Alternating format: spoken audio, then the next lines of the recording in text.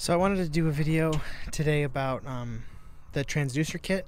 So this is a cat term, I guess. Transducer. They're air vacs, or I'm not sure what else they might be called, but I'm sure once I start explaining, they'll be more. It'll be a more familiar term. So basically, what it is you put air in one side of it. You put air in this top side here, and then it pulls a vacuum here. So if you're doing like a hose on a hydraulic system, you put this on, and then it only you only lose the oil in the hose. You don't lose like the tank or anything. It creates like a suction. It creates a suction which creates a vacuum on the hydraulic system or whatever. If you got to do like a transmission hose, you could do this too.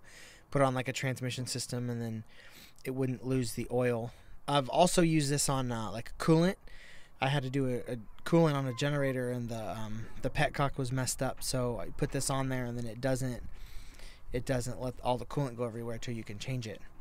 So this is a cat part. Cat doesn't manufacture it, but they do have a cat part number for this. I'll link that down in the description. So you can get this through Cat, but it's almost double the price through Cat. So I went right to their website. This is it's airvacpumps.com, and that's the model number TD260M. So right from them airvacs.com, this was $99 free shipping. So I got this on eBay. You can also get it on eBay too. But there is a Cat part number, so if you work for a Cat dealer or something, and they'll allow you to charge it to your truck or whatever, I'll put the part number in there. But if you're gonna buy it, it's pretty expensive through Cat. But the way that I run this is with these air chucks. You don't have to. I've seen a lot of people use like quick couplers or like just use the pipe, but I like to use the chucks because you're working on all kinds of different stuff. So this is all just different attachments for it that I've come up with. So one thing that I've noticed, maybe it's just me, but I always run a regulator on this because over about 120 psi, they don't work as good. So I always hook the regulator up, and I run the regulator to about 110, and then it seems to work the best. So then the way that I always do it is I just have the regulator attached to here, and then obviously you put your air hose on there. You can just put the air hose on here. So you put air pressure in here, it creates a vacuum here, and then it blows air pressure out here.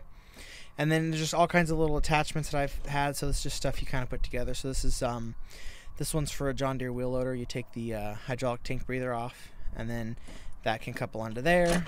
This one is for an AC. I actually use this one today. This is for like you hook this to your manifold gauges, and then this air chuck just chucks into there, and I use this to pull a vacuum on AC system. I'm going to do a video on how I do AC using this tool with the gauges. I just haven't had a good example of that yet. So that's another thing I use this for is vacuuming down AC systems. And there's just other ones. This one's for a John Deere excavator, and then these ones are for another wheel loader. And then they also, Cat sells these, which I'll put the Cat part number in there. And this is just an expandable plug, so this can go in like a hydraulic tank or whatever, and you just turn this little T handle, and then it expands this out, and then that will work. So like you can use that on like a excavator or like a wheel loader or something. You can stick that in there. And then one thing you have to notice too, though, is like on for example, on the John Deere wheel loaders, you can't just put this in the tank fill, because there's a breather. So you have to either plug the breather, or that's why I use this one, is because you take the breather off and this goes in the breather. Because if there's like a vent for the hydraulic tank or something, it won't pull a suction. So I'll put a link to the to this website, airvacs.com, and I'll put the Cat part number. So this is called a transducer. I'd like to demonstrate it, but it uses so much air, compressed air, that it's just so loud, and I don't really have a good way to demonstrate it. If I do, I'll make a short video or something on how it works, like in action. But that's what they call the transducer kit, or vacuum kit, or somebody else might have another kind of a term for it.